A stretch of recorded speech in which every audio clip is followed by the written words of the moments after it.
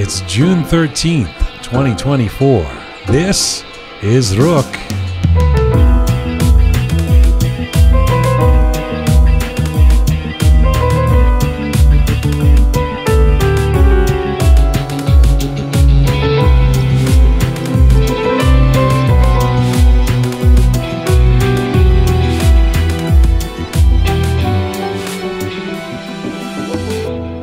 Hi there, welcome to episode 326 of Roqe. I'm jianghomeshi. Hello to you from Toronto.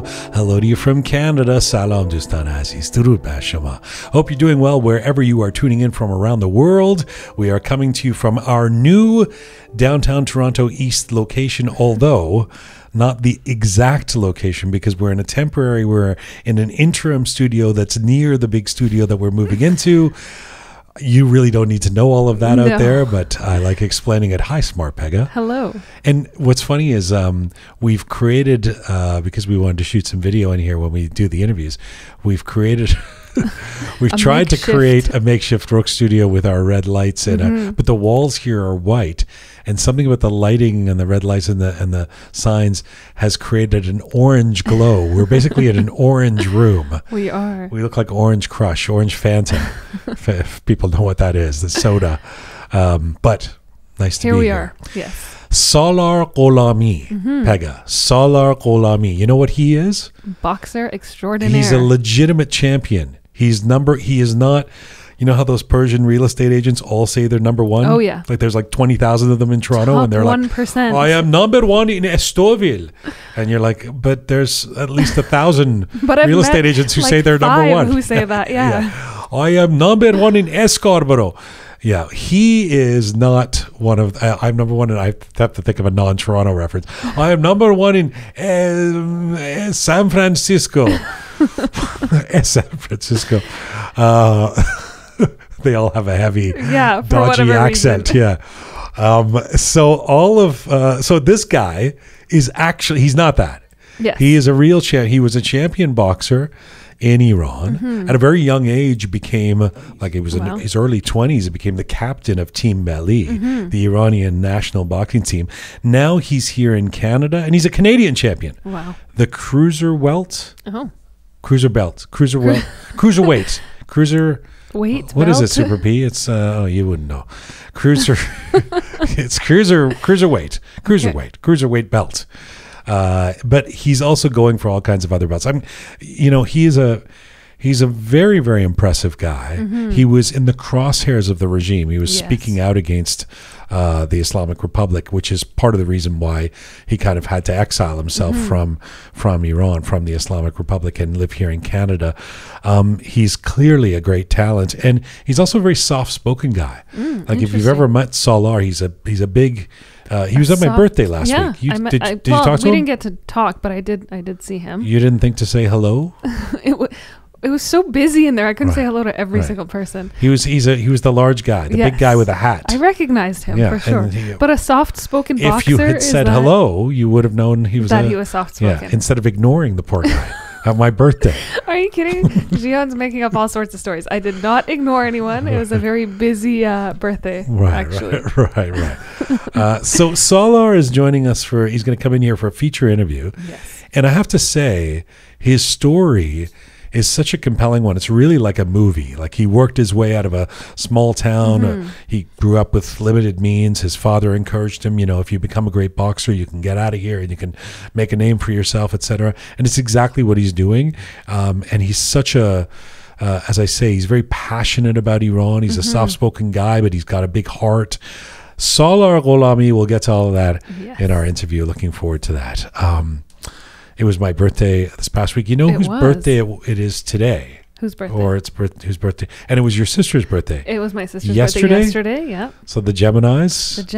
Shout out to all the Geminis out there. So many Geminis around me. The Khordadiyah. Yeah. Is that what we are? I think so. Khordadiyah. Well, she is, and you are, I know. Yeah. But I think it's like a weird cutoff because Khordad and June don't necessarily align entirely. So. But we're Khordadiyah. Yes. So today would have been my dad's birthday. Oh, wow. Your birthdays are so close. Absolutely. Me, my sister, and my dad are all June babies. Wow. And my dad, of course, died about 10 years ago now, almost 10 years ago. But today would have been his birthday. And so I was reflecting on him and thinking about how, I mean, I told the story when he died, you know, but I don't know if I ever told it on Roqe of the reasons why, you know, I have this tattoo on my arm that says Farhang. Yes. And people think they see it, it's written in Persian.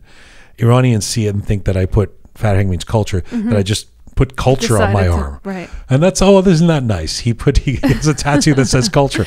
In but Farsi. It's actually, hi, Super P, by the way.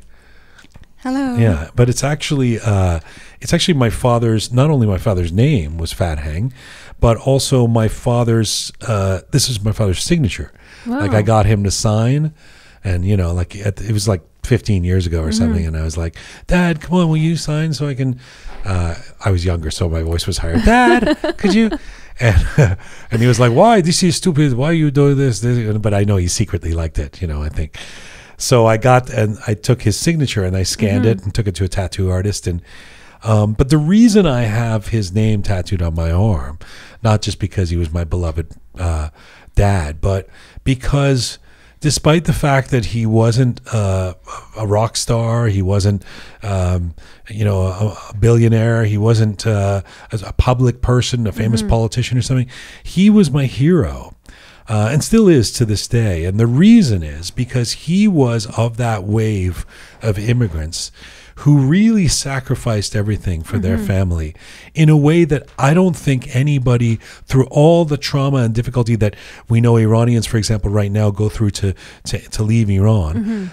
Super P would have done that 3 years ago. You know, no, it will never be the way it was when my parents did it. Right. And my dad, whose father had died at the age of 15, my dad was grew up in Khuzestan, was born in Abadan, Ahvaz, Desful, that was the hang, ends up going to before he goes to Tehran, his father dies.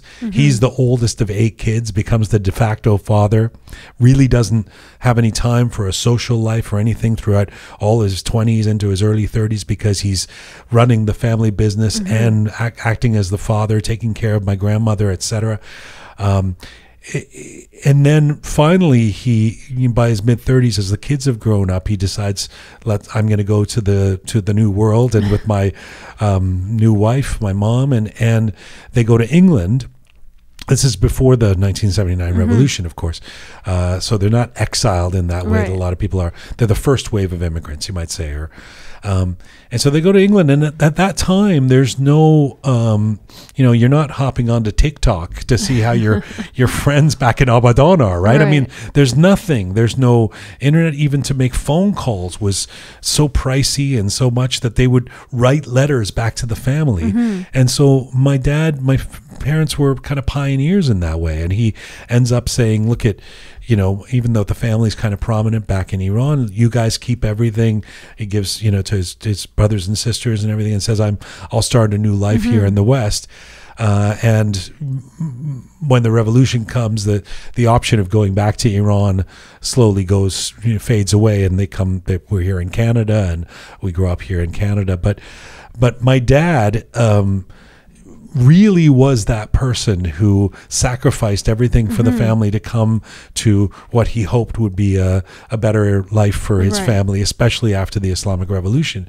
And then he evolved as a person, and I always talk about how people can grow, never give up on somebody's ability to grow. And I don't know if you saw this with your grandfather or with some of the people around you, but even when people are cold, stubborn as they get into older age, they have the ability to grow, never give up on someone. And my dad, who when we were young was kind of a conservative hard ass, you know, in terms of his parenting style. He didn't know, you know, what does he know about? So he was very tough on my sister, for example, like he wanted to be the strict Persian father, you know, and he had some ideas about some social issues and, you know, all of that he really evolved out of, so that by the last 10 years of his life, in his senior years, he was, you know, pro-gay and, you know, sort of Roshan Fekr on all these issues that he would have been very kind of old school about, you know, before. And so if you had judged him by the prism of 2024, you know, 50, 40 years ago, you would have gone, this guy's a sort of right-wing backwards or whatever. I don't know what you'd call him, you know, somebody who's, you know, out of touch or out of date. But he grew, and it was so beautiful the way he grew into this sage older man. And through living a very hard life back in Iran, trying to keep the family business going, the second oldest brother dies in front of my dad's eyes. You know, there's family members who die in the Iran-Iraq War. All kinds of things happen that it's a tough life. So on the occasion of what would have been my dad's birthday, I wanted to say a little shout out to my dad and the memory of that first wave of immigrants who came to the West from Iran or from anywhere in that region and didn't really have the means to do it in a way that, as difficult as it is today, it's nothing like it was. Definitely it's nothing like it was, right? For sure. And I think you said it beautifully. That evolution for someone like that, of that age in that time, is just something that, you know, even now when I think about it, it blows my mind, because you're right. I had something similar with my grandfather, same thing. And, you know, we saw him change so much over the years and his views on things, like you mentioned. So happy birthday to your dad. My dad was a lot older than me. My dad was 40 years older than me. So I was, when I was young, you know, my dad would say something like, and I'd be like, oh my God, Dad, I can't believe you just said that. Like, you know, I would be sort of intolerant of him. Like, oh, he's so, you know, I would be playing hockey when I was like 10, and the other fathers were like young Canadian fathers on the ice with and my dad was like an immigrant in the stands and didn't quite know what was going on the ice. And I'd be like, oh my God. And then of course I grew to be so enamored of his strength, you know, in terms of what he brought. And he was such a very, my dad never made a decision in his life that wasn't about what he thought was the right thing to do for his family. It's just very, really, he really is my hero in that sense. So, that's something else I want to tell you before Salar Gholami comes in here. This is a little lighter, perhaps, but it's and I'll include Super P in this one. This week I got caught up in something I'm going to call the Tarof loop. Oh, the Tarof loop. I feel like I already know what that is and have been there, but okay, let's hear it. Let me tell you. You know, there's different layers and commitments to Tarof these days. Okay. Yes. I say that because I came from what would be, I think, called a very Tarofi family. Iranians listening know what that is. Non-Iranians, it's Tarof. Non-Iranians, we can't explain it. Well, there's no word for it. Really, but what you'd say is some bizarre form of societal over politeness that you kind of practice in its most beautiful form. It's coming from a lovely place. In its most cynical form, it's just nonsense bullshit that, you know, people are engaging in. No, please don't pay for your cab ride. But actually they mean pay for your fucking cab ride. So I grew up in a pretty Tarofi family, both sides of my family, definitely my mother's side and also my dad's side.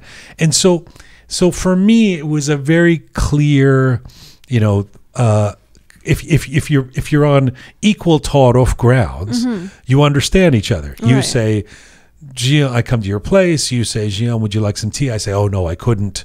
I don't want to put you out. Please. Then you say, please, you must have some. And then I say, no, it's too much trouble. And then you say, no, you must. And then we literally get into a physical altercation because you're trying to bring me tea. And I'm like, no, you mustn't go to the trouble. But we understand each other. And you eventually have the tea. I have the tea, and then I have to invite you for tea because you give me tea. Oh, it's exhausting. Super P, she's of a young. Is your mic on?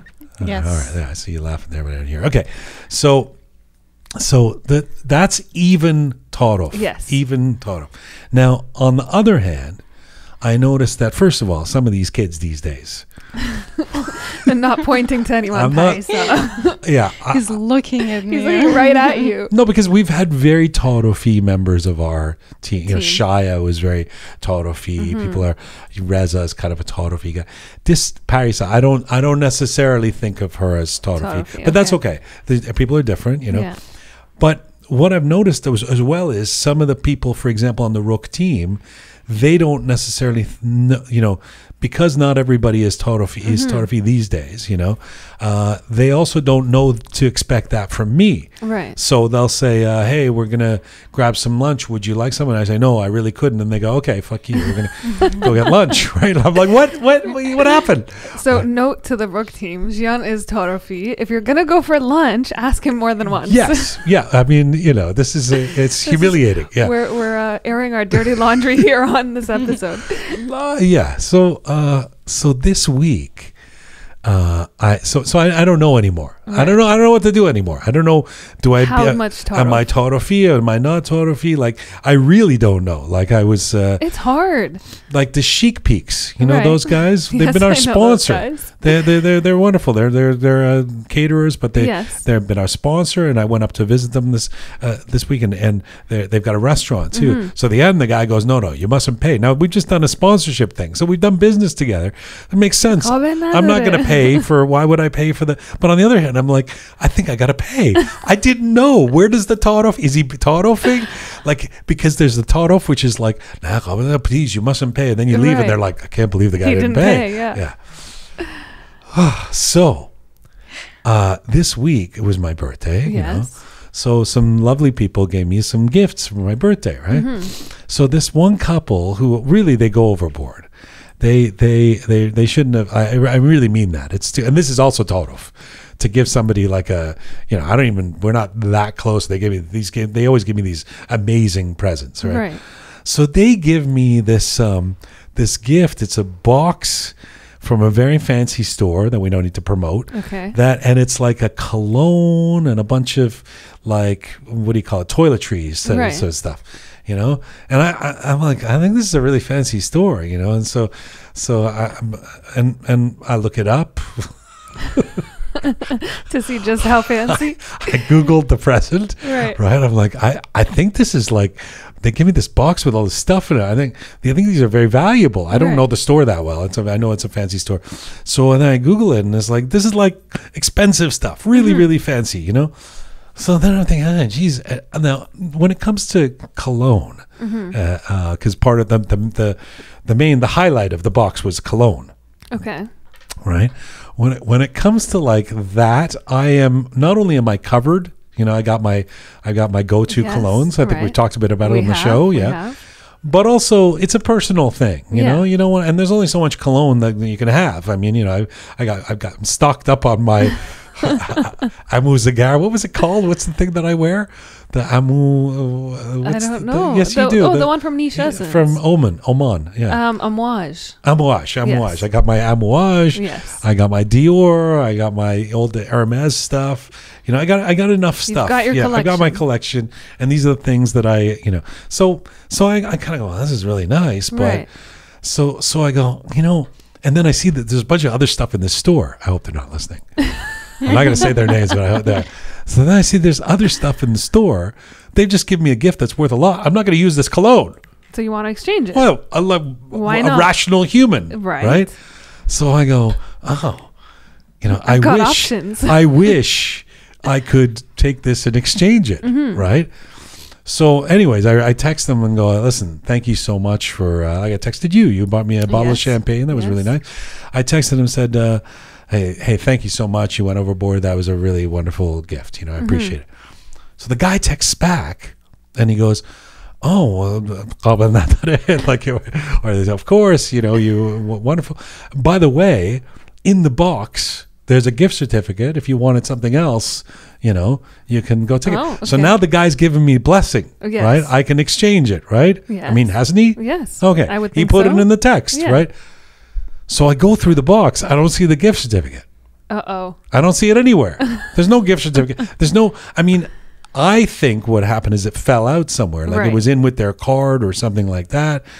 And then I'm talking to Super P. I'm like, I got this thing, this gift, and what do I do? And I can't find the gift certificate. She comes and checks the box as well. And there's no gift certificate, right? No. Turn your mic on. It's on. It's on. All right. You're just not speaking with your mouth closed. So now I don't have the gift. I want to take the gift back. You got the blessing, but not the gift certificate. I got the blessing, but not the gift certificate. So then I text the guy.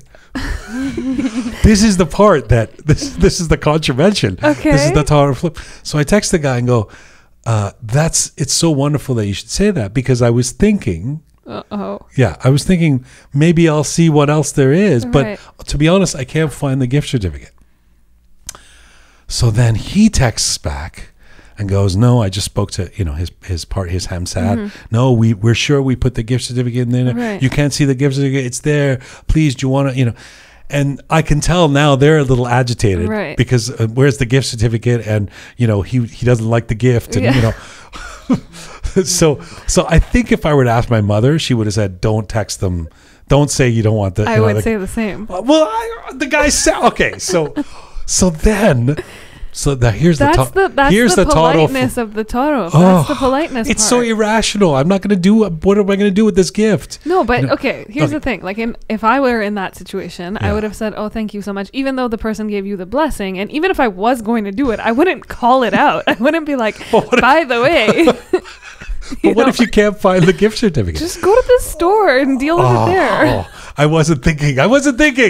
So no, it's not over yet. Oh my God. So then now I feel really bad because I can tell, and they're really sweet. But I could tell it was a little bit terse. Like it was like, no, the gift certificate was in there. Like basically F you, like with your gift certificate.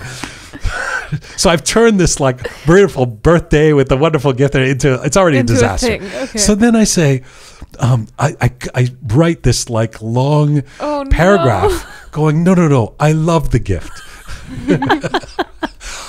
I'm going to keep the gift. Justify it. I'm going to keep the gift. You don't understand. It's so amazing. I wasn't even really serious about wanting to. I just thought because you said that I would love to keep the gift. Oh my God. Please don't even. I mean, thank you so. Again, you went overboard. This is the best gift. Thank you so much. So then he writes back, no, we'll find the gift certificate, get you another one if we have to. Right, because now So now we're in a Tarof loop. Oh my God. Where I'm like, did you respond again? Ladies and gentlemen, the Tarof loop. I am now in the position, in the prevaricating position. I'm lying. I'm saying, no, this is the best gift, please. And then he, who clearly doesn't, it's a busy guy. Of course. They don't want to, they have to now go running around town. He said, she'll go back to the store to get another gift certificate for you. Oh my. I mean, it's a disaster. This is our culture. See, this is the thing. You made a mistake. You got caught in the Tarof game and you made a mistake. What point did the Tarof loop start? No, I think it's you have to be really careful of the politeness matter. And I think the polite thing would have been when he said, here's the gift certificate or whatever, you just ended it with thank you. No, okay, hang on a second. If Tarof didn't exist. Yes. That's a very practical thing to say. If Tarof didn't exist, we gave you a gift. We don't really know what you like or what, it's kind of fancy, this isn't like the $35. This is something, So, by the way, there's a gift certificate there. Go use it if you need to, right? Yeah, but even if there wasn't Tarof, you would have just said, thanks so much. I didn't see the gift certificate. Instead of there's no gift certificate. Instead of there's no gift certificate. And this is the greatest gift I've ever gotten. I'm not going to return it. What do you think, Super B? You should have said just thank you, and see, she's even one step further. Yeah. I know. Now I tell the story, it sounds horrible. Why did these poor people? I've terrorized them with that. Where's the gift certificate? I want to go and get something else. You've sent them on a wild goose chase to go get another copy. They've spent all this money on a gift, and now no one's happy. They hate me now. They won't buy you anything for the next. Let's see what they get you next year. Oh my God! They should just get me the gift. Just give me a gift certificate. Yeah, you're getting a gift card. I have to be honest. The people who get I used to think that gift cards and stuff. I used to think it was I would even judge people for their lack of originality and creativity. I kind of do. You're giving me a gift card from the Bay. I love it. Thank you very much. I'll go pick my own thing. It depends on who's giving me the gift. Yeah, like if you're closer than a certain level, like if we're friends, like fairly good friends, I expect you to go out of your way to find something meaningful or, but if we don't know each other that well and it's just kind of like here's a bottle or a gift certificate or a gift card or whatever, then it's fine. I'm caught in the Tarof loop. I don't know what the next move is. They're gonna. I mean, honestly don't think there is a next. Well, move no, at this they're point. going to get another gift certificate, boy. and I don't want. Like, I'm okay. I'm okay with the wonderful, the first world problem gift that. Like, I mean, it's wonderful. Like, I feel so bad, and I didn't even think it through. I was kind of whimsical about it, right? Like, I was like, oh, well, maybe they also have these fancy You forgot jackets your and Persian stuff for a minute. that I'm supposed to just accept. The Yeah, Tarof game. I didn't even know that it's okay, like for you guys, like for Canadians, to receive a Give things gift back. and then turn it back. It's so crazy. to Actually, me. we had somebody on the show. When you receive a gift, you don't turn it back. You don't say anything. I'm trying to remember who it was You we keep had it on no the matter show, what. You but keep it no matter what. we had somebody who came on the show who was talking about when they first moved from Iran. And I know. Back it was like in the 80s or 90s, and they moved here. Roqe Hakokia. Roqe Hakokian, and she said that her friend took her to give something back at the store, and she was like, what's happening? What do you mean you're giving something back? How is that possible? Like, it was like a whole cultural shock for her. Yeah, even when I moved here, I was like, Honestly, can now I return? And that's totally the culture here is Yeah. return everything, right? Like, Yeah. I'm like second guessing myself now, and I'm like, have I ever put a gift certificate with a gift that I've gotten for someone? Like, should I be doing that more often? I think you should. Okay. Really? I even do that with my family at Christmas time. No, but right? like family. You don't know if the close. sweater is going to go over that well. It never does with my mother. God forbid I don't put the gift certificate in there so she can go pick something else. Pick whatever she wants. Yeah. Oh, jeez. But yeah, I should have just said nothing. Yeah. And just gone you back just say and thank you. That's it. That's a safe answer. the Tarof loop. We're caught in the Tarof loop I forever. know. I don't see how we're ever going to get out of the Tarof loop. No, because this is going to go on forever. I'm going to see them at a party, a year from now, and they're going to go, "We still owe you that gift certificate." I'm going to go, "No, I love I'm wearing the gift. It's great." And I'm going to have to wear that cologne all the time to prove that I love the gift. Anytime you see them, you have to. I'm going to have to carry the box around. Oh my. All right. Enough shenanigans. We don't even have time for much of a roundup. No. Do you want to do a quick roundup? Yeah, I just, actually, before we do the roundup, I wanted to do a quick shout out, actually. It's relevant to the roundup. A lot of people might know that recently there was another journalist in Sweden this time who was moved to a secure location and is now being taken under the protective custody of the Swedish police because of death threats that they've received. So this is Mehran Abbasian, a journalist with Iranian National Team. And, this is nothing new. We've talked about this before and the problems that this presents. But what I really wanted to say is, I wanted to shout out Swedish parliament members, two of whom we know and are friends of Roqe, Alireza Akhundi and Azadeh Rojan, who both have actually addressed the Swedish Minister of Culture and the Minister of Foreign Affairs in written pleas asking for enhanced protection for journalists. Nice. And I thought, Sweden's not really a country that you hear this happening a lot in. We've heard it in the United States a lot. We've heard it in other places. But for them to take such quick response to this, I thought was just something that, I really wanted to shout out for sure. Yeah. Nicely done. And way to go, Azadeh Rojan and Ali Reza. Exactly. But roundup, there is one thing I wanted to bring up, actually. Recently, we've seen reports of upwards of 200 cases being brought against Iranians who, get ready for this, celebrated Raisi's death. So what's happened is there's a widespread campaign. In Iran. In Iran, yes. Well, actually, not just in Iran and outside of Iran. Because what's happening is the quote-unquote cyber army is actually targeting any individual who has posted anything, which is basically celebrating Raisi's death. And of course, we knew that this was going to be quite widespread. We saw a lot of very interesting, very humorous posts, a lot of celebrations when this took place. And so now what's happened is that the cyber army and other divisions of the IRGC, I would assume, are targeting individuals and actually taking legal action. These legal actions are cited for spreading falsehood, offensive content, and destabilizing society's psychological stability. Oh boy.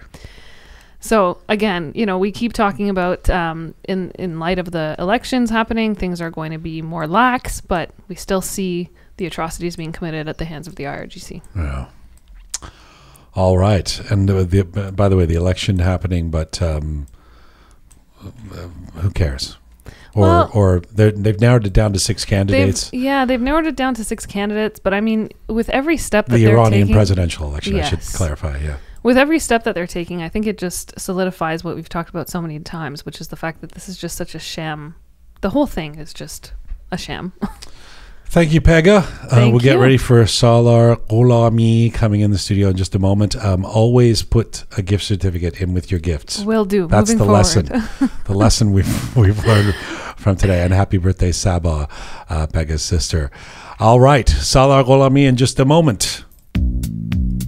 We are coming to you on roqemedia.com. It is there that you can link to all of our platforms. We're on Spotify, SoundCloud, Apple Podcasts, Instagram, and CastBox. If you'd like to see some visuals on Roqe, switch over to YouTube right now. And if you like your Roqe descriptions and bulletins in both English and in Persian, in Farsi, check us out on Telegram. All of that is at Roqe Media. Again, our website for all things Roqe related, including videos, funnies, episodes of the Contemporary History of Iran series. All of that is at roqemedia.com, where you can also press the button to support us and become a Patreon member. If you like what we do on Roqe and you want to help us out, we really appreciate it. There are monthly subscriptions available to become a Roqe member for very little, a pittance each month at roqemedia.com. On the main page there, press the support us button. As ever, we appreciate you.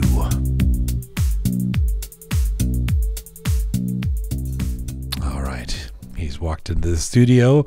My featured guest today is a professional boxer born in Kermanshah, Iran, with a prominent amateur background. He served as the captain of the Iranian national boxing team from 2016 to 2018. Salar Gholami, also known as Saliwan, began boxing at the age of 4 under the guidance of his father, a professional boxing coach in Iran. Despite dabbling in other sports like basketball and swimming, the strong family tradition in boxing ultimately drew him to the sport. Through his amateur career, Salar fought in over 300 matches for both the youth and adult Iran national teams. And of course, he achieved that distinction of becoming the team captain at just 23 years old. In 2019, he moved to Canada to pursue a professional career in Toronto. He is Canada's Cruiserweight Champion and the holder of a Canadian Championship belt. Salar is also the owner of Saliwan, a boxing club in the north of the Greater Toronto area. He's got a big fight event in Toronto coming up this weekend, June 16th. But first, right now, Salar Gholami joins me in the Roqe Studio. Hello, sir. Hi, thank you for inviting me. And actually, June 16, I don't have a fight. It's my first show, first event. I want to use my guys, my boxers, for the Olympic style boxing and amateur style. But I have a fight middle of September. And maybe that be my last fight in the Canada. I want to defend my belt for the last time, and then I want to sign a contract with the US, and maybe I should go there for the North American belt. Or wow. I don't even need to do the interview. You've said it all. Sorry. Yeah, we've got all the information we need. Sorry. Okay. But no, I think I knew it wasn't a fight. I called it a fight event. Yes. Because it's this event on June 16th. We'll get to that. Okay. And now I'm very curious to talk more about your last fight in Canada. And first of all, thank you for being here. We've wanted to have you for a while. You even wore your red hat. You've got an awesome, for people who are not watching this and just listening, you've got a red t-shirt, a red hat. You look like, I guess it's Canada. It goes with the Roqe Studio. I appreciate it. I recently met you for one of the first times. I think maybe I met you once before that. Yeah. You're very soft-spoken. You're very modest in person. What do you think people expect when they meet a champion boxer, and what do they get wrong in terms of what they expect in person? Actually, you know what? The boxers, the professional boxers, they are all of them, they're so calm. And sometimes, if you watch the boxer, they don't looking for the trouble or talking shit. Or sometimes in the pro boxing, they want to get the attention for the for the media. Right.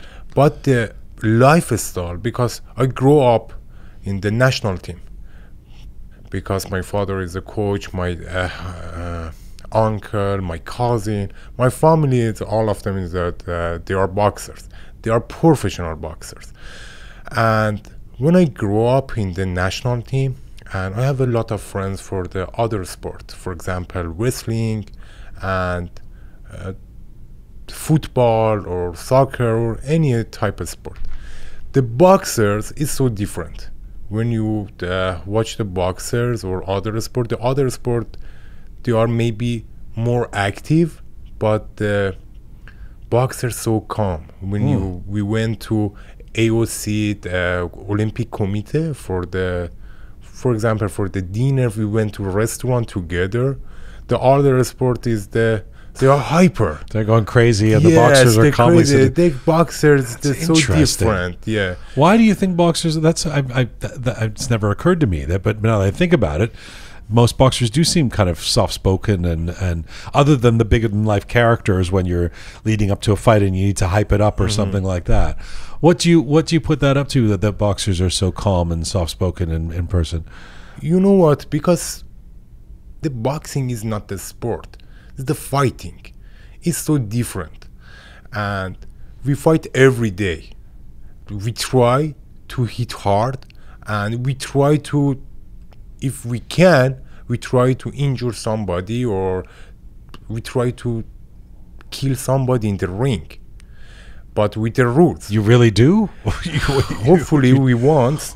But for that do situation, you really want to injure somebody? Actually, before that, no. But after the one punch, after start the one punch, nobody care. What do you mean after start the one? Once you're in the ring, once it's going. If you start the ring, if you aren't start the fight, the one after the 1 second, right?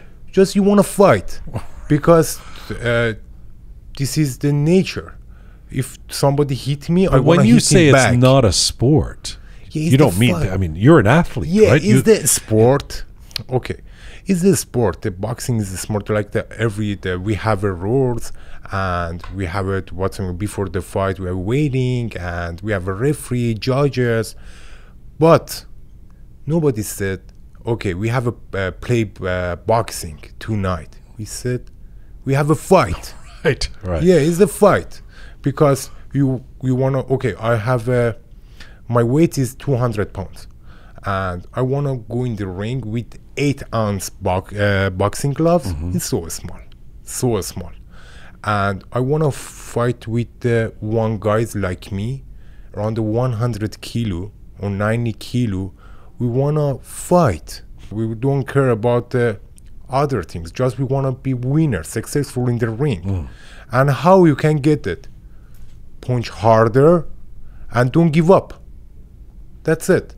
And this is not tennis or volleyball, it's the boxing. After the fight, we respect to other fighter too. But after that, if somebody come talk shit, we don't care. But I'm assuming that, so are there two Salars? Is there the Salar who's sitting in front of me right now, and the calm and soft-spoken and modest guy that I've met before? And then the guy in the ring who's completely but who's a killer? Sometimes the Salar number one, if you ask a hard question, they change to Salar number 2. No, I'm just kidding.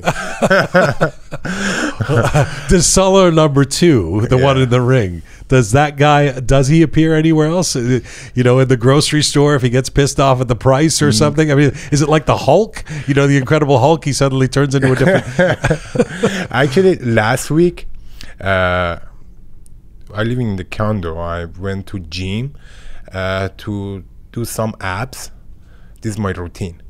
And actually, I was alone. And I take off my t-shirt to see my body. And one guy is coming, and I know we should put on the t-shirt. And he said me, hey, what are you doing? You should put on This is the a public t-shirt. gym. It wasn't your gym. Okay. And I said, listen, I was alone. But don't be rude. And he said, no, listen, you should do it faster. And actually I did. And I tried to shadow boxing. And he said, are you a boxer? I said, sometimes. I said, do you want to spar with me? I said, okay, thank you, God. I said, I'm not interested. I said, yeah, because he told me, why you are naked? I said, what's your problem? We are both men. And he said me, you don't want to spar with me? And said, no. You weren't and naked. You had your shirt off. Yeah, just right? the shirt off. And he said, sorry, my English is not No, very that's well. fine. I just want to clarify for people imagining you completely naked. Yeah, no, sorry. And he said, why? What's your problem? We are both men. I said, okay, if you want it, I accept your was challenge. he a big guy? Did he look like a boxer? No, actually, he's around 75 to 80 kilos. Okay. But very bold, very confident, apparently. Yes. Yeah. And he went to bring the gloves, me too. And he said, okay, I am MMA guy. I want to use my leg. I said, okay, do anytime. You're okay with that? Yeah. All right. That was so easy for me. And I called my manager. My manager, he's a lawyer too. And said, hi, Gary. Is it okay if I kill this person? Will I get in trouble? I asked him, hi, Gary, if I broke the ribs or nose, what's the This role? is horrible. Yeah, he said, don't do it, Salar. I said, he wanna. Yeah. And he just I accepted. I don't think you don't have the consent and he said, hurt him. If he wanna come, and it's okay, but take a video and ask him, okay, I'm a professional boxer. Are you agree? Yes. And did he do that? Yes. Wow. And what a story. This is last week? Yeah, just the last week. Okay. I'm curious. And after that... Is this person still alive? Actually, he was surgeon in the army. Oh, okay. Now we are friends. Okay. Yeah, we are friends. That was quick. He was in the Middle East, and he was a very nice guy. So did you spar? Actually, after that, he searched my name and said, okay, I am so bad luck because I want to fight with somebody. He's Canadian champion. Right. I don't believe him. I said, okay. And now, yeah, we are friends. But just I want to explain to you, the boxers, actually, I never fight out of the ring. Mm-hmm. I'm so calm, and my friends knows about that. But in the ring, everything is changed because we work, we sleep, we eat just for the 3 minutes in the ring. Yeah. I know sport is the first thing for the have a healthy life, but for some professional boxer, they don't care because we fight pro. Is the pro and amateur so different? Amateur style is the Olympic style. Yes. It's like the other sports, like judo, like the football, like the wrestling. Yeah. But the pro boxing, people and promoter and matchmaker pay for the real fight with the small gloves, without headgear, and maybe 8 round, 10 round, or 12 round. Yeah. And just we fight for the 3 minutes. But hang on a second. I worry that you do a disservice to your sport by saying it's not a sport, by saying you're because, and this is why, I can only imagine to get to your level, you have to be super disciplined. Yes. You have to, you're probably working hours and hours a day at this, right? I mean, no one becomes, one thing I have learned, having the opportunity to interview people over the years, is no one gets your level of success by chance, by luck. I mean, and that kind of discipline, that kind of work at your sport is not just a guy walking in, getting into a fight. I mean, this is like so that's a big part of what you do, right? As you say, for those 3 minutes, you're training probably constantly. Actually, for the 3 minutes, I sacrifice my everything. I never drink, never smoke. And every night I go to bed at 10:30, and I eat just healthy food, and I sacrifice everything. I'm here in the Canada Yeah. because my dream. Well, that's a big deal. Yes, That says a lot about you. I was telling somebody today, we had somebody on the show 2 or 3 years ago, and a guy named Dr. Ali Parsa, and he's a billionaire, and he started this medical company, Babylon Health. He's doing other things now, but I asked him, who do you hire? You know, who does a billionaire hire? And he said, one of the executives that he hired knew nothing about medicine, knew nothing about business, which is what he was doing, you know, business to do with medicine. But he hired him because the guy had been a professional football player, soccer player, you know, in England. And he said, to become a professional soccer player, I knew this guy had discipline, was ready to work hard, knew how to be coached, knew how to listen, like all of these things. So the guy hires him and becomes a successful executive at his company without any other experience, but it says something about the character of the person. And that's what I feel like sitting here with you. You know, jokes aside about fighting the guy in the gym or whatever, to become what you have become speaks to great discipline that you must have. Yeah. As you say, when your friends are going out to the club till 4 a.m. and you're saying, no, I got to take a pass on it, you've missed out on a lot, right? Yes. And was it worth it? Is it worth it? If I look back, yeah, because I born in that very hard situation. I had a very poor family in the west of the Iran, Kermanshah. And the Kermanshah, my father said, my father is a coach. Actually, he's my best friend. And always said, Salar, do you want to stay here like your friends or your cousin? We don't have any chance here. We don't have any chance here because you want to live like me when you want to grow up, and when you want to have kids, you want to stay here because we don't have anything. So he always knew that boxing could be a way out. Exactly. My father said... I was going to ask you about that. Yeah, my father said, okay, you have just a one way because you are not smart. You can't... No, it's just... I'm kidding. You were 4. I mean, give the boy a chance. Yeah. Actually, he said, okay, fighting is the best opportunity for me to change my life. And actually, that was so hard.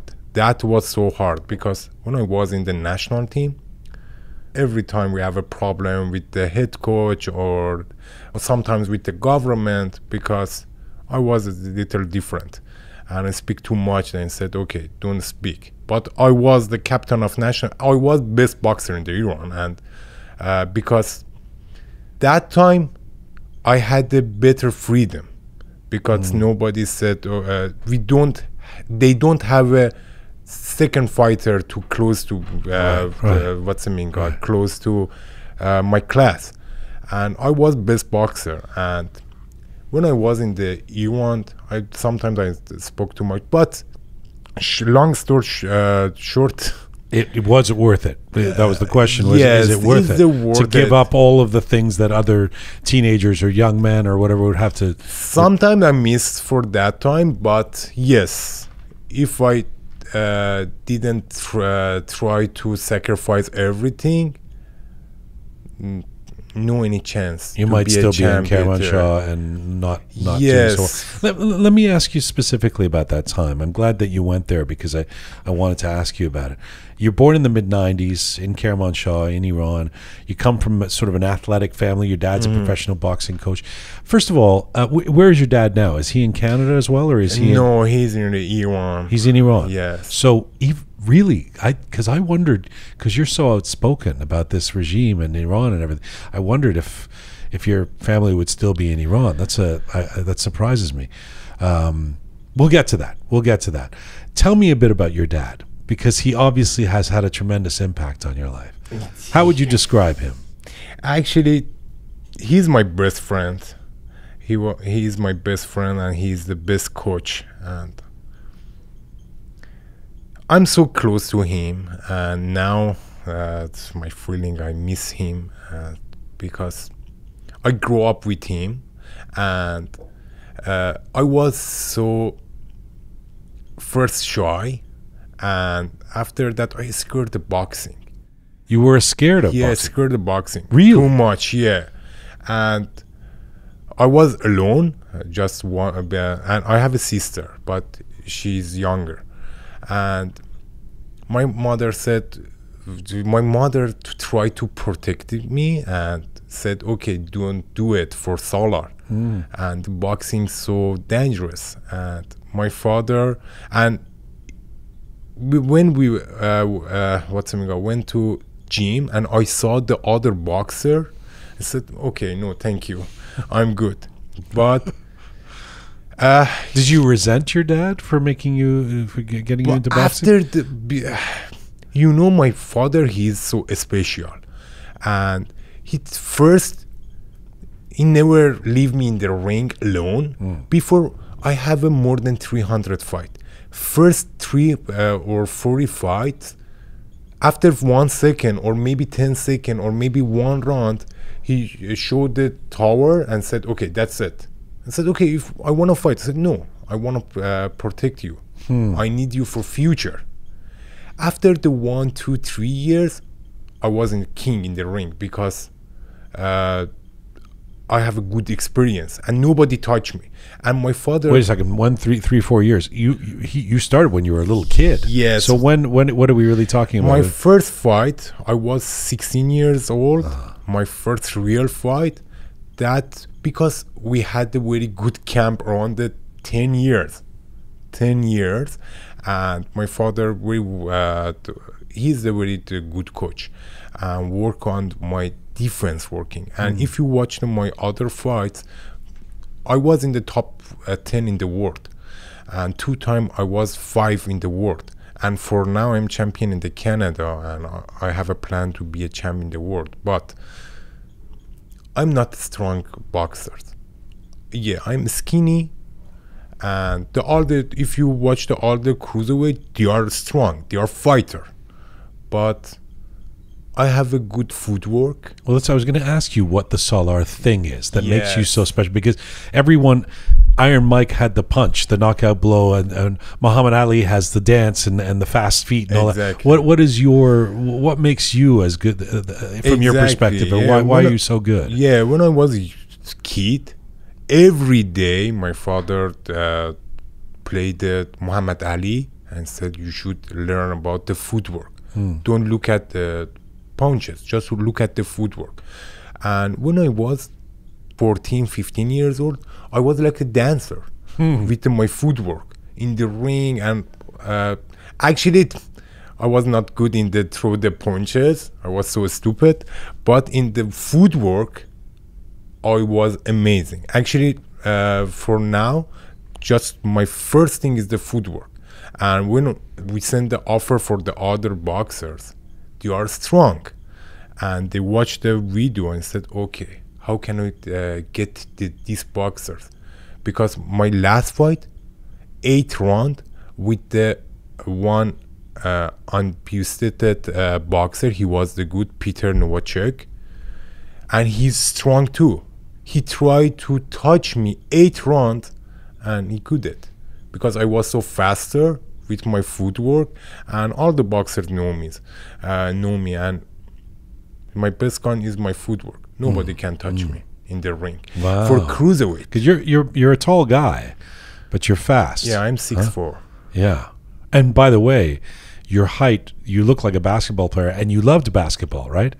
Yeah, I was basketball player too. So but I mean, at what point in your journey do you kind of accept that you're going to be a boxer, and at what point do you actually know how good you are? Actually, I didn't believe myself, but my father do. We had a big champion in Iran. He was my cousin too, but we have a problem, family issue. And he was the captain of national team Iran. And he fought 5 Olympics, 3 Asia Olympic and 2 Olympic, London and Beijing. And my father said, you are better. I said, me? He's the giants. And he's the top in the Asia and the top 5 in the world. He said, no, you are better. He believed me.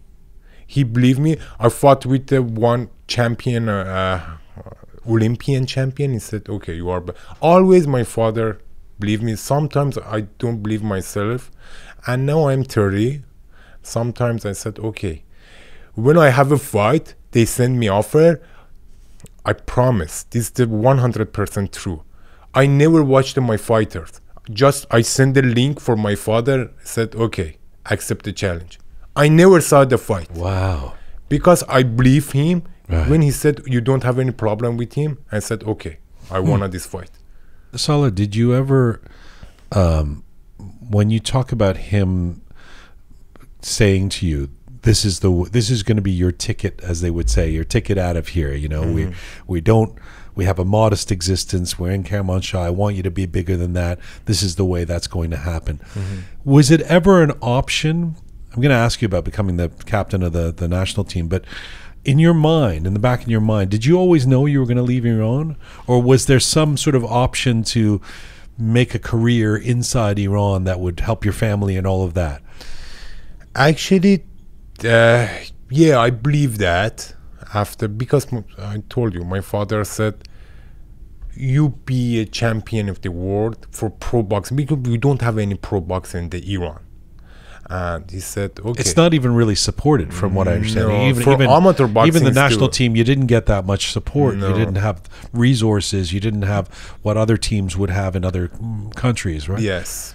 Yes, this is the bad situation. We have a lot of good boxers in the Iran, lot of good boxers, but they don't have any chance because no media, no government, no money, and nobody care.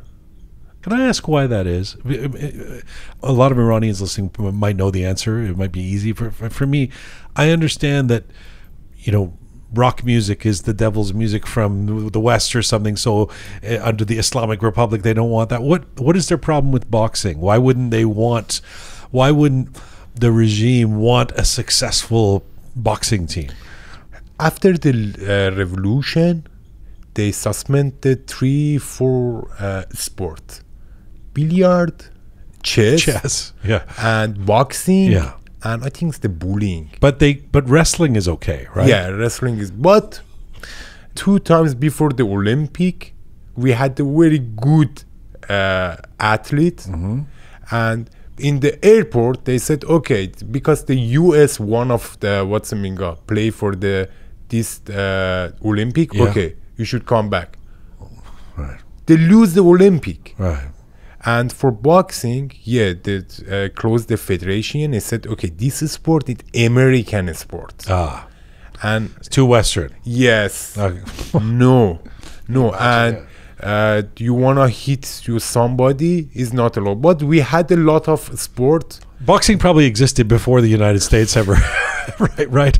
So it's They don't very have hard. any knowledge, and you can speak with them because they don't listen.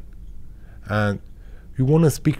Somebody said, okay, we should talk to I was in the federation. I know everything in the federation, and it's not anything federation can do or government can do, because you should go speak with Ayatollah, or we said Marja Taqlid. Marja Taqlid, I don't know what is that. It's some like the leader for religion. You should go get the accept for them. Some old guy, Blessing from yeah, they are stupid and they don't know about the boxing or swimming. Right. If you go speak in the boxing, he thinks you speak about the gladiators. Yeah. And how we want to speak with them? I mean, it's the same government that, you know, judges the lyrics of a poet and decides whether they're good or not. I mean, the whole thing is ridiculous. Well, with that as the backdrop, with that as the context, what was it like to become the captain of the Team Melli, of the Iranian national team at the age of 23? I mean, was it something that you had mixed feelings about because of the lack of support, or were you very proud? Or tell me. Actually, when I be a captain of national team, I was just 24 years old.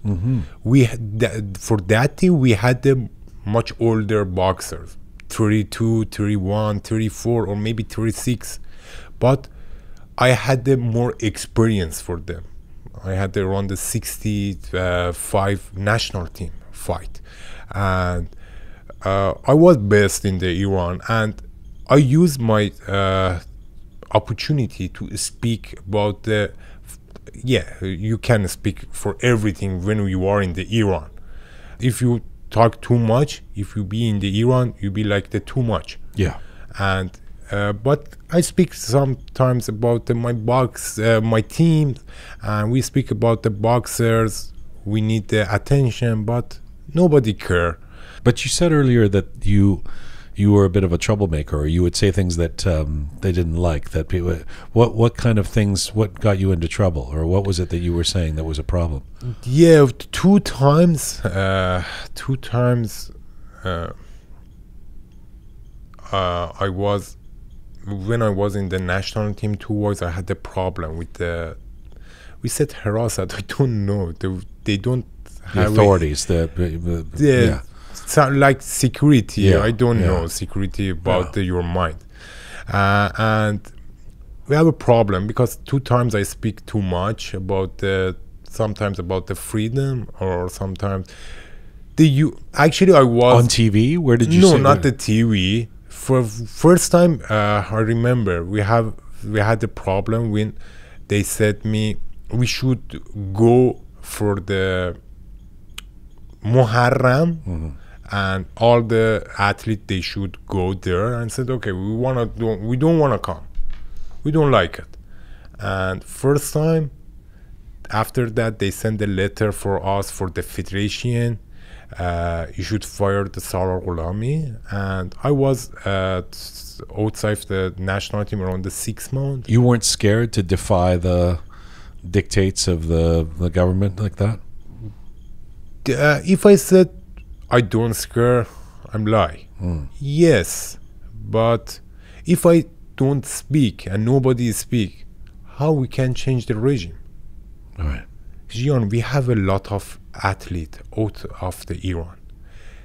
Around the half of the refugee team is the Iranian. Yeah. And AOC refugee team, they send the mail for each of them. They said don't speak about the politics. Yeah. And I know some athletes, they are in the refugees team, and when I call them for the other sports and call them, okay, do something. They're okay, scared. post something. And said, you know what? I don't want to Get into politics. And said, okay, you are a refugee team. You are in the politics. Right. You are in the refugee team. Do something. And sometimes they promote the Islamic Republic. I don't know why. For example, for me, okay, I'm champion of the Canada. That is the best opportunity to me to speak about my country. My last fight, somebody said, okay, we have a champion of Islamic Republic Iran. I said, okay, no, I am Iranian. Islamic Republic is different. Right. If I silence, who wanna speak? And I said, okay, we have a lot Shahid in that for the freedom. Martyrs.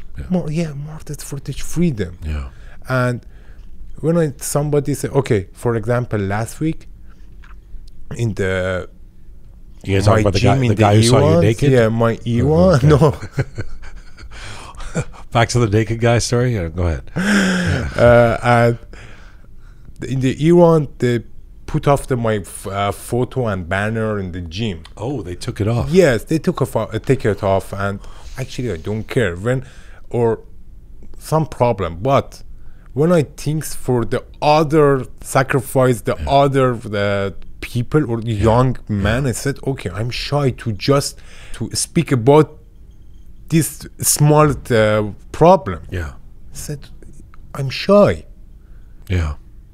When you made the decision definitively, tell me how it worked when you made the decision to leave to come to Canada. And for a while, there's this bizarre thing that I've seen you mention on other interviews, but you never really get into the details of how you're in Canada, but you're still the captain of Team Meli, which must have been very bizarre. Yeah. You know, Tell me about the decision, first of all, the moment where you knew that you were coming to Canada. Yeah, the last time I went to Iran, I was I was in the national team, and also I signed a contract with Canada. And I went to Iran, and they come to us and speak to me and said, okay, don't do it. Why you speak with other TV? For example, Iran International. Don't do it. Don't do it. And Who said that? Actually, we don't know. Actually, they come from the government. Yeah. Somebody calls and says that? I mean, in that, when I was in the federation, I went to surgery for my jaw, and one night before the surgery, they come us and speak, okay, don't do it anymore. You are in the national team. They came to the hospital or to your house? Before the hospital, because I went to a health federation for some letter for the operation. Yeah, operation. I went there and they came. We have a lot of this. I don't want to speak too much, but yeah, they are so rude. And my problem is you should speak to explain very stupid things for a stupid guy. That's so ridiculous. Right. This is what you're spending your life doing. Yes. Yeah. Okay. If you want to speak with some guy with the good knowledge, okay, you can speak with him and learn. And they are so stupid, and you should move your neck and said, okay, yes, sorry. That's so ridiculous.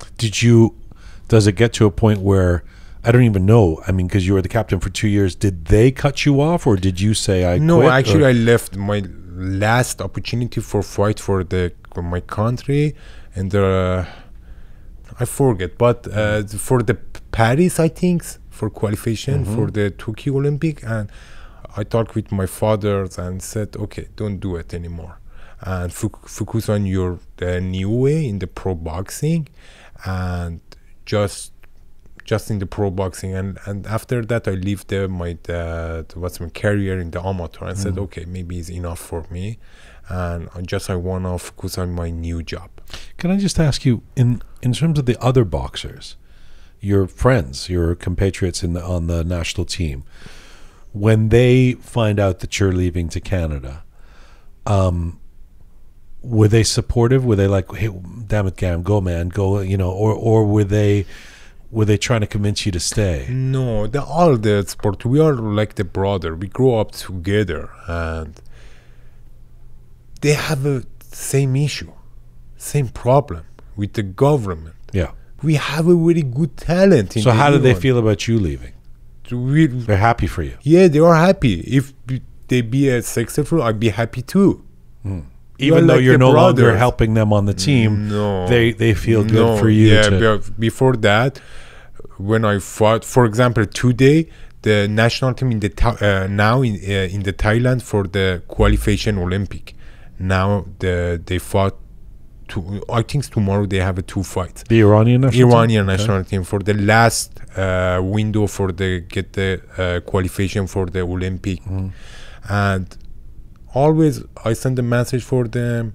Okay, you should be successful, and sometimes I watch the fight for the opponent and said, okay, you should do this, do that, and they are same. We are like the brothers. What was it like coming to Canada for you in the beginning? Did it feel good, or were you? I mean, you go from being something of a star in Iran, right? You're a famous boxer there. You're the top of the country. To coming, nobody would really know you here yet, right? Yeah. Last time I came to Canada, I came just with the one backpack, a small backpack, because I thought I want to back after 2 weeks, and some situation in the Iran, and because I spoke with the Iran International TV, and they come for the live show in the Iran International TV, and national team that was in the Russian for the champion of the world, and my father said, okay, maybe you don't come back anymore because you left your national team and you went to Canada for pro boxing, and you do something more. And I was here with the work permit. And after that, I tried to get my permanent resident and stay here. Just when I came to Canada, I thought this is my one step to go in the US. Yeah. And because the COVID, no fight anymore for 2 years. And after that, I had a very bad surgery. I have an injury for my, I torn my bicep torn. And after that 3 years, I lost my best time for 3 years, and now I'm back and I have the future. Yeah. Given that your dad played such an important role in you getting into this, given that you talk about him as your best friend, given that he's everything to you, how hard has that been to be here while he's there? Yes. Actually, he is my coach, and I'm so comfortable when he's in the corner. Sometimes in the boxing it's so hard, and sometimes my heart rate is around the 200. And when I grabbed the boxers and watched the corner, and I saw him and said, okay, I'm not alone. He would calm you. Yes. And before the fight, always speak to me and said, okay, everything, because he knows my personality. Sometimes he speak to me, and sometimes, for example, the last fight, I had a problem. And in the ring, when I was tired, I heard the boxer and looking for him. And said, okay, he's not here. But before the fight, always, before the walking, I call him and he speak to me, okay, calm down, use your footwork, use your jab. When you are tired, just hold him, and you are better, Salar, I believe you. Is just one step, enjoy your moment. And always he said, okay, this is your moment, enjoy. Sometimes before the fight is so normal. Sorry, it's I can't. The image it's like a movie. When you just talked about a more recent fight where he's not there, and you look up, expecting him to see it. That's quite heartbreaking. I don't want to cry because everyone accept the fighter, be strong and fighter. But we had the very long situation. Sometimes we talk together and we spoke about the troubles. We spoke about the problem, and he's so positive, man. And said, always he laughing and said, do you remember, Salar, they don't want us, and now everyone believe you. And we just laughing. And yeah, we have a problem. Every time I miss you, because I grew up with my father, and every time, every day, and he watch me, he protect me, and he teach me. I never have. Sometimes, I was so angry because the situation, because the fight. Sometimes I lose the fight. I remember one time I came back in the national team. I was with him, and I throw the trash, all my medals, and said, I don't want it anymore. They don't. Always we have a problem with the national team because I was best boxer, but they don't want me for some politic. And one time I throw the trash, all my medals. I said, I don't want it anymore. Please leave me alone. And he was silent. He don't speak. And he go there. I watch him. He go in the trash and clean the medals, and he went. After 2-3 days, I say, hey, Salar, I know we have a problem, but we don't have any choice. You should do it.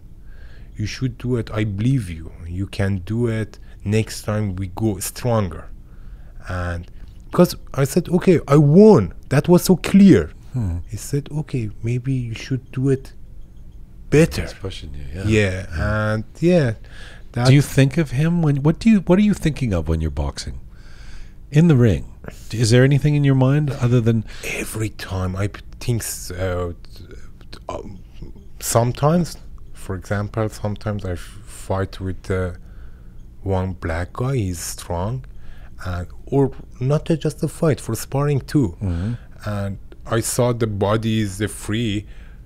I hear my father say, "Okay, let's go for body. Okay, Salar shikamesh, Salar shikamesh."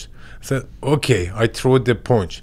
Or sometimes said, when I was tired, my father said, "Okay, imagine you are in the sea, and if you don't swim, you sink. Yeah. And you don't have any choice. Yeah. I know you are tired, but you should keep going and just swimming." Just he said in that Farsi and Kurdish.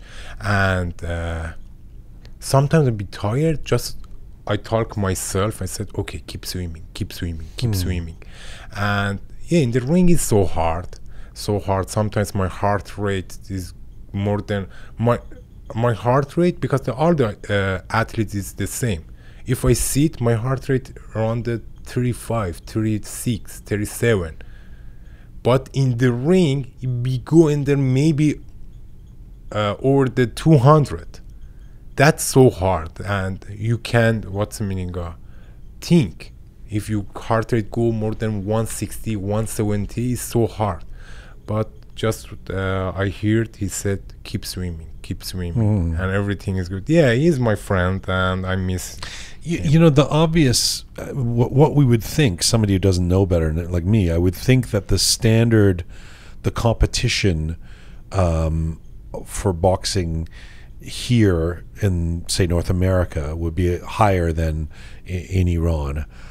In other words, you'd be more challenged here. Is that true? Is it different? Like the pro and amateur. We can say pro is harder to amateur. Is it different? For example, running 1K or 100 meter. Right. Both of them is hard. But is it different? For 1K or 10K, you should have a more endurance. For 100 meter, just you should have a power. Which one's the pro and amateur in that analogy? The amateurs is everything. It depends the speed, speed and movement. Pro is endurance. Pro is 15 rounds, 10 rounds, whatever. Yes, and also you should have a good heart. Not good heart just for the pumping. No, good heart for the, because sometimes you punch the small gloves. You hit the body, you have a pain, you're feeling pain, and you should.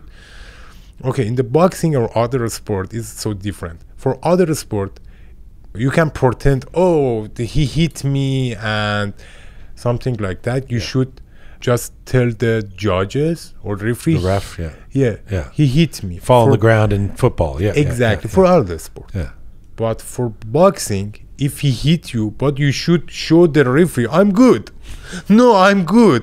But you can see sometimes the eyes is closed. Right. Yeah, eyes is closed, and the judges said, okay, can you see? And the coaches said 4 times. Said, okay, it's the 4. You can see. Just he touched your leg. Okay, 4 or 3. But you protect or show the real ref, I'm good. Yeah, it's so different. Have you been knocked out? Yes. You have been? Yes. Oh. In the sparring. Well, in sparring? Yeah, but never in an actual fight? No, not in the fight. I didn't think so. Not yet. And when you sleep in the canvas, or somebody hit your ribs or body, after 1 month or 2 months or 1 week, you be healed. You be good. But your feeling, you need more time. You're a fighter. If I sleep in the canvas, I don't care about my body. But my personality said, oh, no. I need maybe 1 year, 2 years, or maybe more.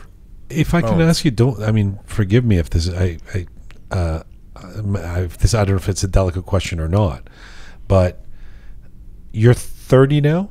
Is that what you are? Yeah. So I know that there's boxers who've been very successful north of 30, older than 30, in their 40s, etc. even.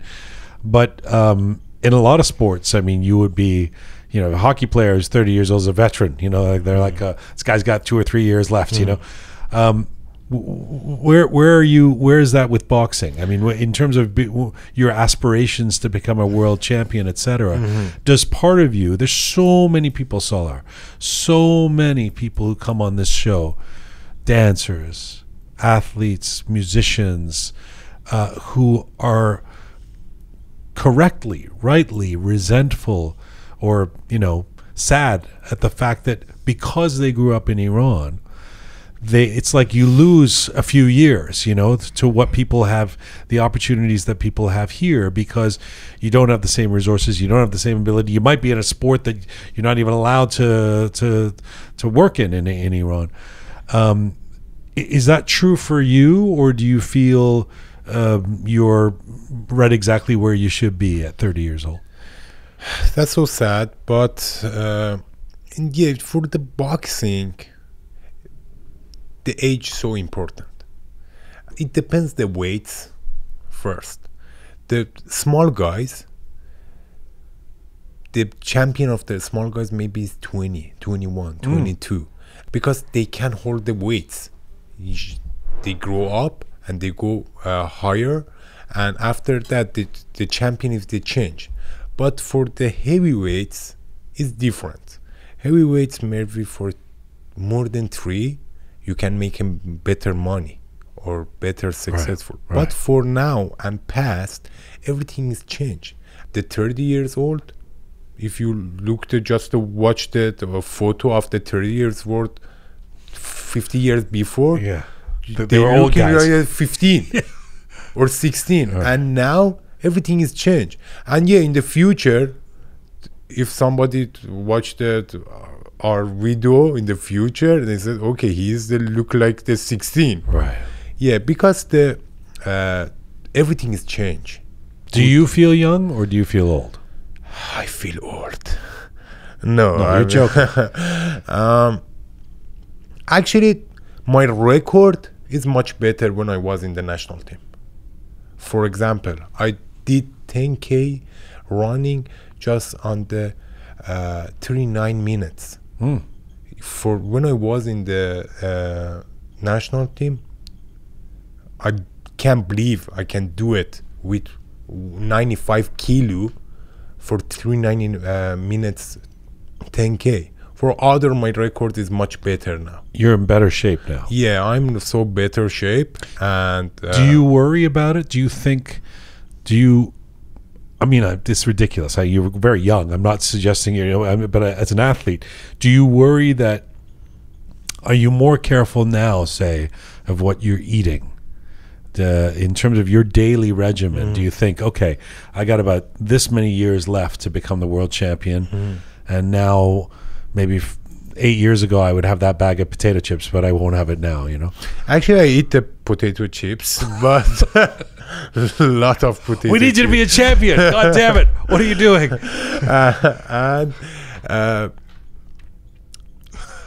I forget your question. My question I is, changed my question is, mine are to you more potato chips? Do you have it? We've learned a lot. We've learned a lot about your weakness. Your weakness is just talking about potato chips. And you do eat potato chips? Yes. How often? I do. Actually, I eat the potato, but sometimes the potato chips. No, the potato is different. A boiled potato. We're talking about potato chips. I want to know if do you eat junk food? Sometimes, yeah. You do? Yeah, sometimes. Not too much, but sometimes. And can we? Not the junk food, but sometimes I love the burger.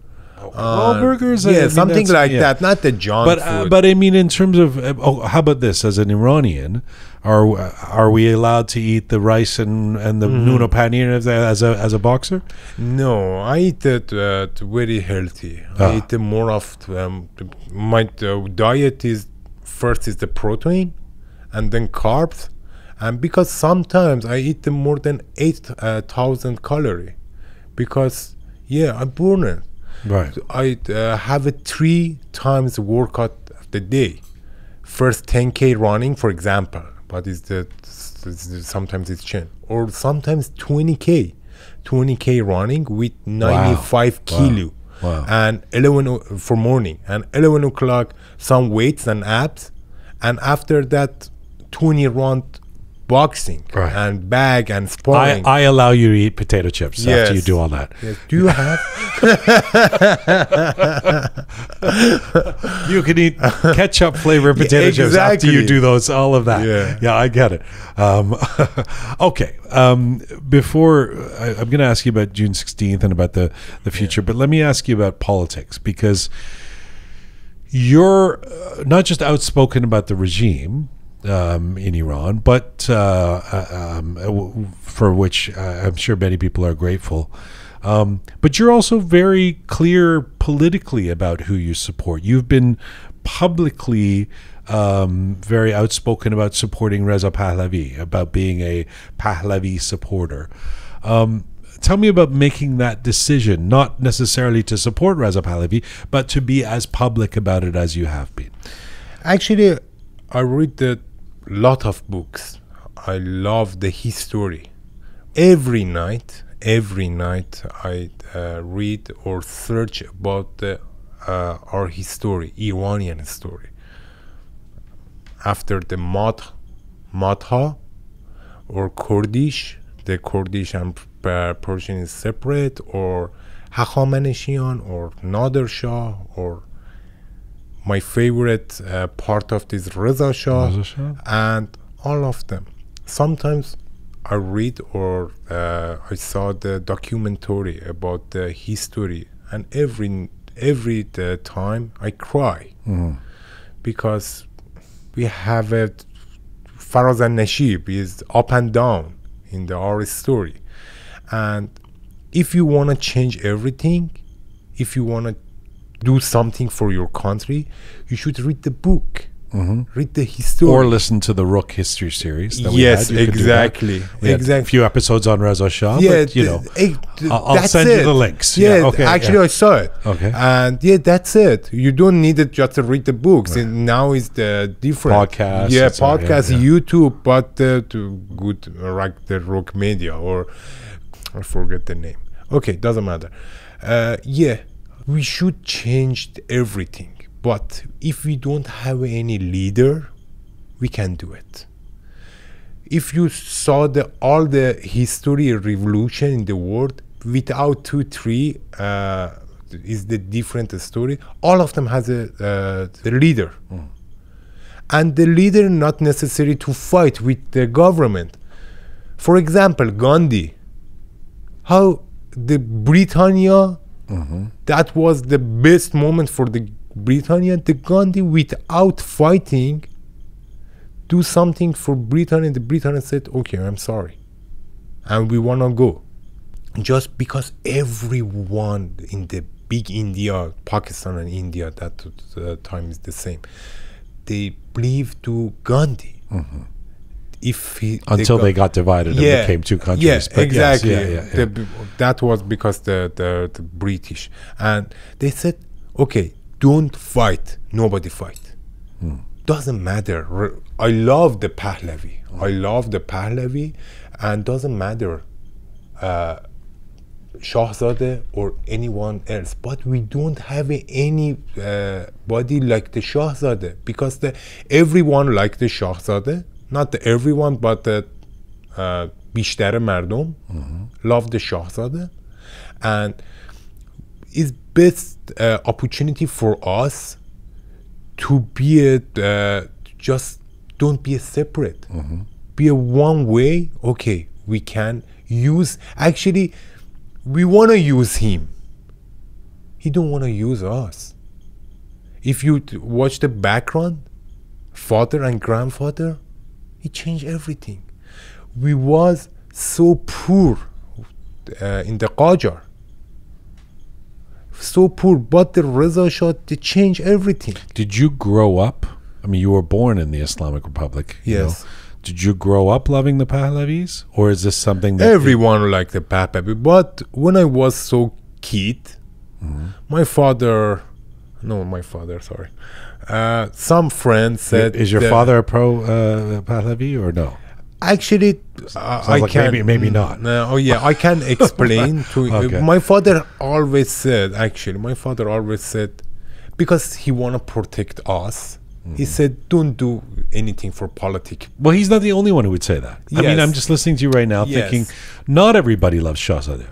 So, you know, if you want to be Salar and gain the popularity of everybody, the easier thing might be to not explain your preferences and, you know, just stay quiet on that. I'm sure somebody's told that to you. You know, I said, why do you, if you know, you might alienate some people by being this far in for Reza Pahlavi. I mean, I always appreciate when someone has the strength of their convictions and says, this is what I support and I'm not going to be shy about it. But there can be a downside, right? Okay, you know what? I love the Shahzadeh and I support him and I want to die for my country. If the Shahzadeh said, okay, you should do something, because I believe him, he's my leader, he's until he loves the country like the grandfather and father, if he said, you should die for country, it's my pleasure. I'm a fighter. I want to die for my country. Who can say no? If the Shahzadeh said, okay, today you should back to Iran and fight in the street, I said, okay. It's my pleasure, Shahzadeh, to give me an opportunity for do something for my country. I love Shahzadeh because I love Iran. And best man for the opposition. Do you know anybody like the Shahzadeh? Well, I know that there's people who would say, I prefer this person to be our prospective leader, or I prefer that we have a vote that it doesn't involve the monarchy. I mean, there are people who are going to say that. You know that. And why are you looking at me like I that? want to change my personality to Salar too. Well, you want to what do what? Just to change my personality to Salar to ready for fight.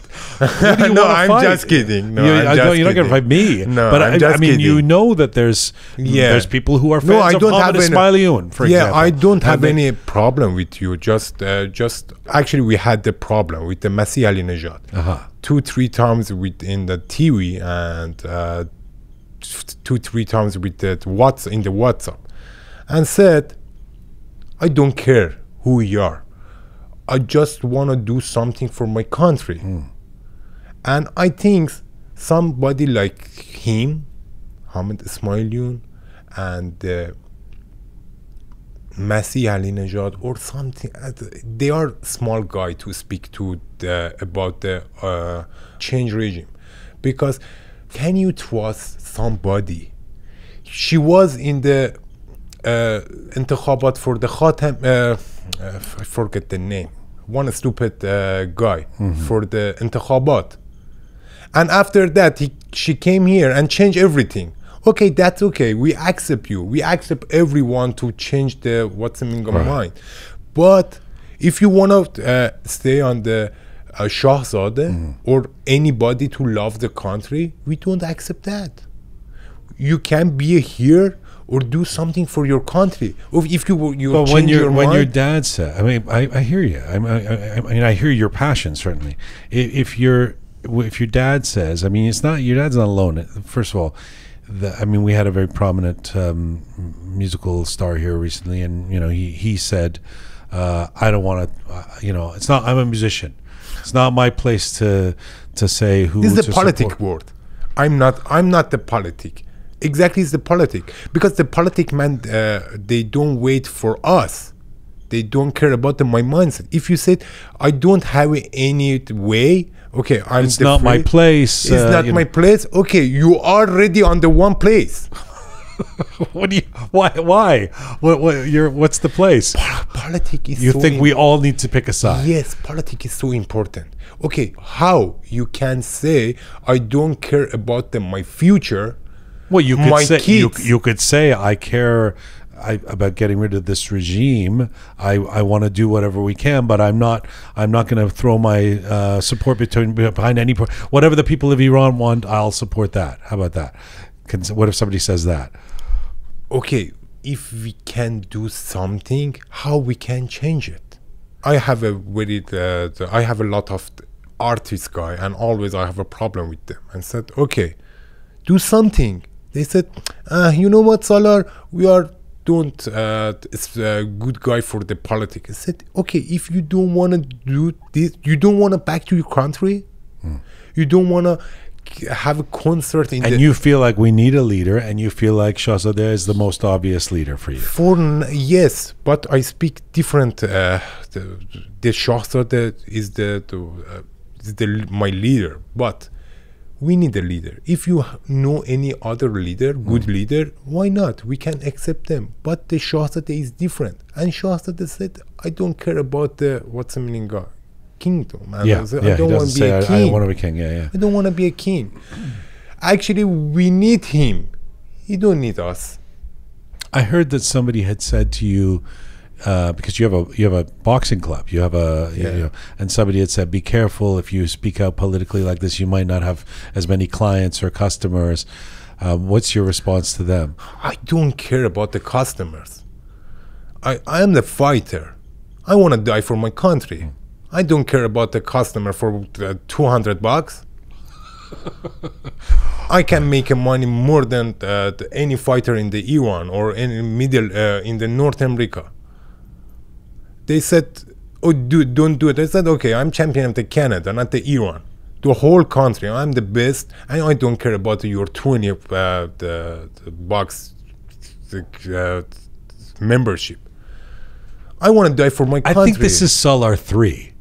I think there's Salar 1, the quiet Salar, Salar 2, the Doesn't killer in the matter. ring. Salar 1, 3 2, is the 3, passion, 5, the 6, passionate 7. Salar. All of them is die for country. All of them is die for. I have a problem with the communism, with anybody wants to hit my country. I'm Kurdish. I have a problem if they said the Kurdistan be separate. I want to die for my country. I want to die for Iran. I'm Kurdish, but I'm Iranian. The Shahzadeh don't want to be a king. Doesn't matter, because just we need the first change regime, right, and then think about we want to figure out about we want a republic or monarchy or parliamentary democracy else, or whatever. Anything else doesn't matter. Yeah. First thing is we need the freedom and secular country. That's it. Okay. Talk to me about, before I let you go, because you said something very provocative at the beginning of the interview that I have to bring back, which is, I mean, you're a Canadian champion, but you say in September you think that's going to be your last fight for Canada because you want to potentially move. Tell me about that. Actually, yeah, the September I don't sign a contract yet with any promoter. I wanna do it myself. Do one big show in the September. I wanna use some artist, and I wanna make one special for the last dance in the Toronto. A special fight in the maybe middle of September in the Toronto with the one guy. I'm waiting for they should fight each other. I want to fight with the one of them, the winner of that fight, and I want a last fight for the Toronto, and it's gonna be a big event, and hopefully I can. And then you're going to relocate? You're going to move from Toronto? Actually, I have a good offer from New York and United States. That was my dream. But for now, everything has changed because I have a lot of friends here. I have a dog and I have a gym.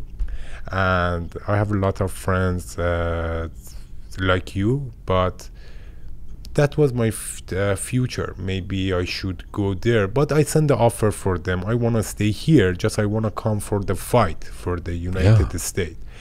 And for sure, that be my last fight in the Toronto. September. Who's the greatest boxer of all time? Muhammad Ali, and my favorite boxer is the Klitschko brothers. Oh, the Ukrainian guys. Yeah, Ukrainian guys. And who is your role model? If you had the career, if you look at and say, in the next few years, I want to do what that guy did, who would that be? Actually, I'm already model, and all the boxers want to be like me. No, I'm just kidding. I can understand that. No, I don't know. Actually, I don't. If I say something, maybe you can believe me. I never saw the fight. I don't like. You don't watch fights? Watch the fight. I don't like to watch the fight. I don't believe you.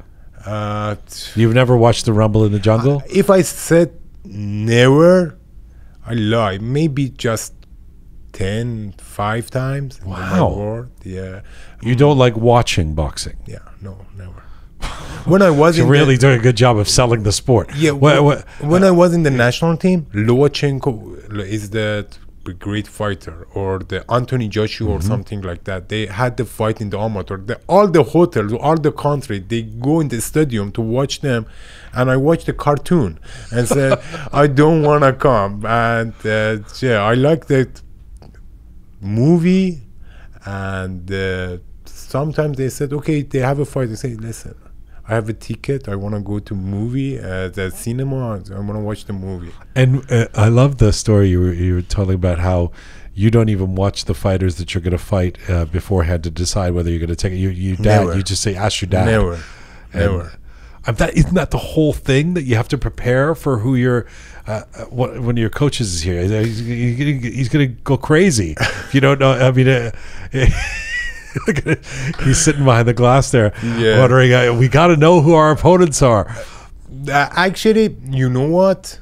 It's exactly like the war. The soldier, they don't care about the who want to fight. Who they're fighting? Yeah. The what's the meaning of the leader said, okay, you should go right, then left, and then shoot the ball. Or you listen to something. The coach. Exactly. I saw them link my father. I sent them the link my father, for example, for the last fight. It's 100% true. I sent the link and said, okay, Salar, accept. Because my manager waiting. He said, do you want to fight? Okay. I said, give me a time. I sent them video for my father. I was driving. After the 2 hours, said, please accept the fight. And I accept the fight. That's great. And I never saw the video. But my father said, okay, use your jab, move, sleep on the left side, because he's the southpaw. You should jab and sleep on the left side, and move and start with the right.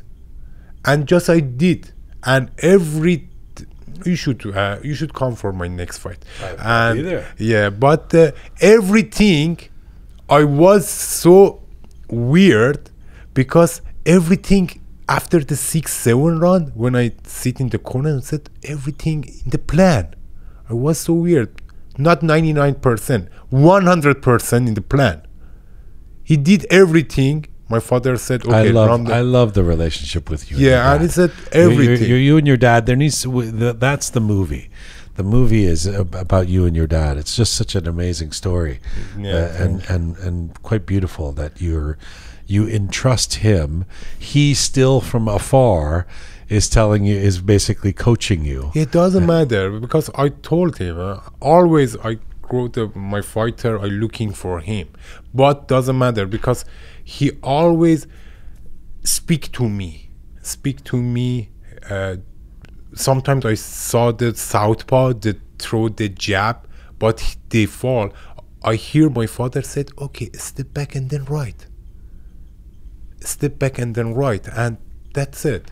And I did, but I heard with my father voice. My father, I remember when I'm here.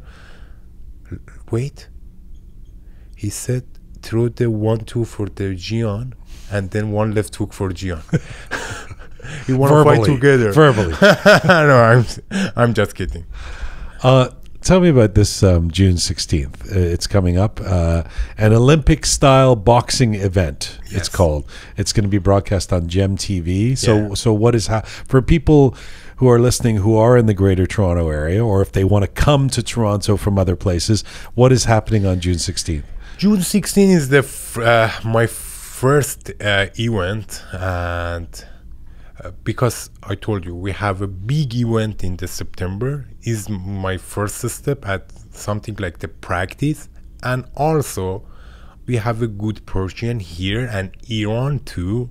I wanna be a promoter to use the Iranian talent for the future, because I am 30. Maybe I have a 2-3 fights, 4 fights, and done.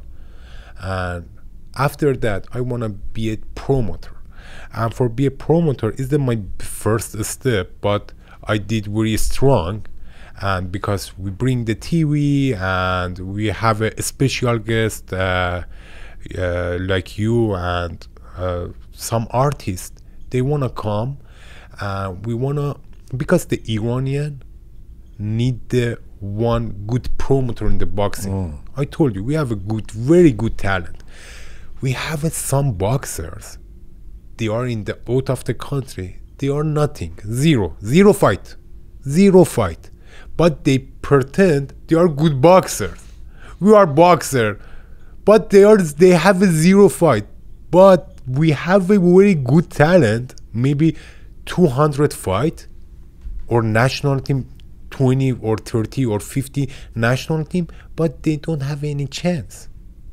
We can help them to came here at the big show. If the Iranian committee and Canada committee support us, we can use the good talent. And after that, we can fight for the world champion belt. We don't have any world champion. Why? Because the Iranian are for boxing, you need a big heart and shape body. All the Iranian have a big heart. They are big heart and they are smart and good physician. All of them is strong and big. How the Cuban, Ukrainian, American, Jamaican, or every country can have maybe 10 world champion, but in the history of Iran, 0. That's so ridiculous. We can do it, and maybe it's you. Hopefully. But if I be a champion, just the one is not enough. We should have a more. We should. Okay, we have some athletes out of the Iran. All the athletes in the Iran, they said reach him, or they said, okay, do you have any opportunity or connection? We say, oh no, we don't have it. We don't know anybody.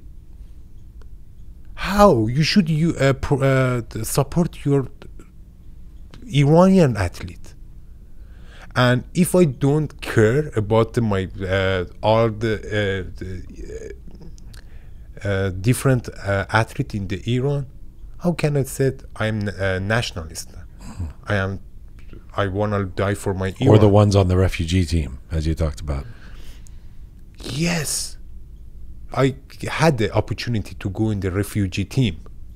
I had the opportunity for fight for Olympic for the Canada. But they said, I don't want it. I don't care. The last fight, they said, we want to use the Islamic Republic flag. I said, if you do it, I don't want to come in the ring. We have a different flag. It's Shiro Khorshid. It's our flag. I went in the ring and said, is our flag. I went to commission and said, did you see? This is the our flag. And if I said, okay, maybe it's a bad for my position, right, and other one is the position, who cannot do it? Who? Hey man, I was looking forward to this already, but it's by far exceeded my expectations. I really enjoyed speaking to you, Salar 1, Salar 2, Salar 3, all of the Salars. It's truly been, no, but really I very much appreciate your time, the passion you brought to this, your candor, your honesty, and how hard you've worked for the Iranian community. Thank you for being here. Thank you for doing this. Can't wait to see you box. And get more belts? I mean, how do we say this? Achieve more. You need 3 or 4 of these around you, right? That's what the world champions have. My next step is the North American belt, and after that, maybe one day for the world champion. You should help me because we have a very hard mission. It's a very hard mission, but I will try my best. How can I help you? Sparring partner? Or? Yes, exactly. I'm looking for sparring partner.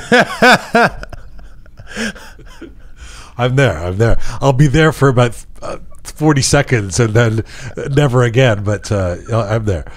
Thank you, brother. No, thank you. Actually, you helped me because you support us. You get me this opportunity to speak for our talent in the Iran, our other sportsmen, other athletes, and our country. Thank you for getting this opportunity. Thanks, brother. To be continued. We'll do it again. Thank you. Thank you. And that is full time for Roqe for today. Our website, roqemedia.com. Thanks to the amazing team who put this show together each week. Smart Pegah, talented Anahita, savvy Roham, super Parisa, bearded Omid, methodical Kaveh. Thank you to all of you out there for supporting us and sharing our content. Please do subscribe if you haven't done so already on any or all of our platforms. Remember to find all things Roqe related at roqemedia.com, including being able to support us there and become a Patreon member. Find me on Instagram at jianghomeshi. Find Roqe at Instagram at Roqe Media. And as ever, remember, Mizun Bashi.